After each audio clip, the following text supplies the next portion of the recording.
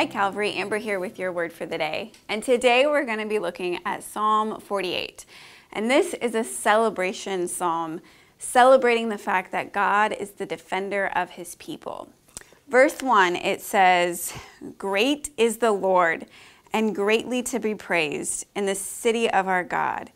And so the first thing that we see from this psalm is that we are to praise God. We are to praise him no matter what is going on, because God is great and he deserves all of our worship and our praise.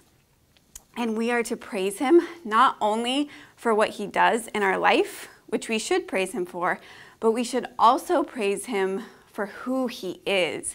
The fact that he is the creator, he is good and righteous, he is pure, he is holy, he is merciful, he is loving and kind.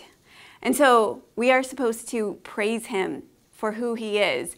And then the psalm goes on to praise him as the defender of his people. And so verses 3 through 5 say, "Within her citadels, God has made himself known as a fortress. For behold, the kings assembled. They came on together. As soon as they saw it, they were astounded. They were in panic. They took to flight." And so these verses are describing God as a fortress for his people. And then it describes as enemies of God's people came to attack them, but they were safe in the city of God, and God's people didn't have to do anything to fight because God fought for them.